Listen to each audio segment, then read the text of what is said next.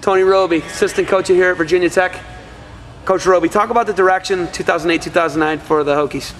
Well, we're pretty excited this year about what at least we have on paper. I mean, it's kind of the first year since we've been here. This is year 3 for us. And I think everybody in the wrestling world knows the situation at Virginia Tech when Kevin Dresser took over and I came in shortly afterward. And it was, you know, the cupboards were pretty bare. So this is the first year in the 3 years that we've been here where we finally have some kids. You know, we're throwing 10 guys out on the mat that we feel like are going to be really good Division I wrestlers. I mean, you know, the downside is they're all freshmen and sophomores. We're probably going to start 5 freshmen, 5 sophomores.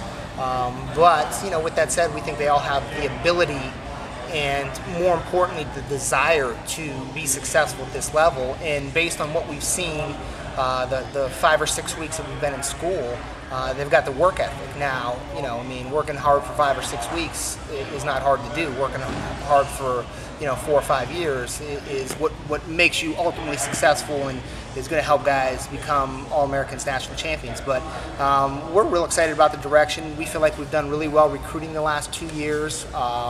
We feel like we're going to have another good year recruiting this year. So, you know, the future of Virginia Tech wrestling, we feel like is really, really bright. Okay, so talk about coming from New York to Virginia. What was that experience like? You were the head coach at Binghamton. I was the head coach at Binghamton University for about 16 months, was there. They reinstated the program. I got hired, I think, in April, and we had to field a team for the following year, which was really, really difficult to do considering there's no wrestlers on campus. So that year was a really difficult year, and you know, even when I left, made the decision to leave, I felt like the position there wasn't a bad position. I mean, I felt like they could be successful, and I feel like Pat Papalizzo was doing a good job up there. For me, it was just a move. It was just a better situation for me and my family, and being in an atmosphere like Virginia Tech, I mean, it's obviously a lot different than the atmosphere at Binghamton. So it was a good move for me. I'm real happy here. I'm glad I made the move and plan on being here for a long time. So. Okay, you're an Edinboro guy, right? I'm an Edinboro guy, yeah. Talk about Edinboro. What you like about it? What everybody I talk to loves about it? Well, I mean, I think the great thing about Edinboro is obvious. It's the wrestling, you know, and for me, it was a blessing going to Edinboro. I mean, I came out of high school, and I wasn't really a highly recruited recruit. Where are you from? I'm from Erie, Pennsylvania. Oh, you are from Erie? Yeah. Did you go to Cathedral Prep? No, I went to Erie Strong Vincent. I went to a public school in Erie, which, you know, we had about 8 guys on our wrestling team. It was, you know, it was more or less a joke. General Strong Vincent? Yeah, Colonel. Colonel, I'm sorry. Strong Vincent Colonel. I'm sorry. Yeah. That's good. So, but at any rate, you know, like I said, I wasn't. Edinboro was the only school that offered me any kind of scholarship money, and it wasn't a lot, so I just kind of... 25 minutes away, 20 minutes away? 20 minutes from home, and a lot of my friends from high school went there.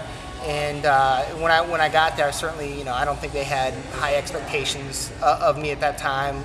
I really didn't know what to expect. I had never even been to a Division I college wrestling match before the first time I wrestled in one. So, but it was a great experience. I mean, I got thrown to the wolves my freshman year, and I got put in the lineup, and kind of had to just keep my head above water for the first half of the year, and you know, had more and more success as things went on. But the main thing that it taught me is just about what it took to be successful in the sport of wrestling, and the work and the commitment level and the lifestyle. And obviously we had really good coaching with Lou Roselli there at the time, and Tim Flynn was a big part of my success. And a lot of it is just the atmosphere that I was in there, and it allowed me to be successful and allowed me to say, hey man, this is, you know, you can be good, you know. And once I saw the light about halfway through my freshman year that I felt like I could be really successful Division I wrestler, kind of everything changed as far as my commitment and all that was concerned. So it was a great experience. You know, the downside is you know, it was routine to go out and you get 3 or 4 feet of snow on the ground, and you know, obviously. I live in that snow belt too, so I know exactly what you're talking about. Not quite as bad as Edinboro, but yeah. It's crazy. Yeah, it is.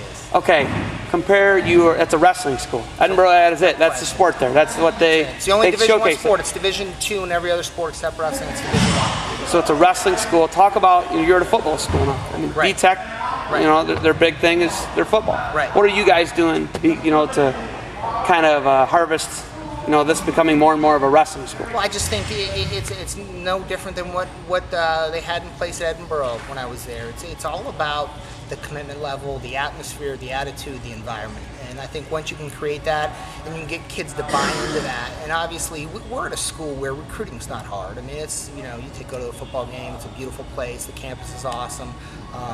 But, you know, it's all about getting the right kind of kids and getting those kids to buy into a 12-month-a-year commitment to the sport, training twice a day, and really making that their primary focus for the 5 years that they're here is to become the best wrestler that they can possibly be. And in order to do that, it's all about, you know, wrestling's a sport that rewards hard work. And you know, more often than not, you get out of it what you put into it. So that's really what we're trying to create, and we feel like we're on the way. And I know, you know, Coach Stresser's got a background at the University of Iowa, so you know, his philosophies are very similar. So that's what we're trying to do. You got anything else for me? I don't know, man. Go Hokies. All right, we'll break on that. Thanks.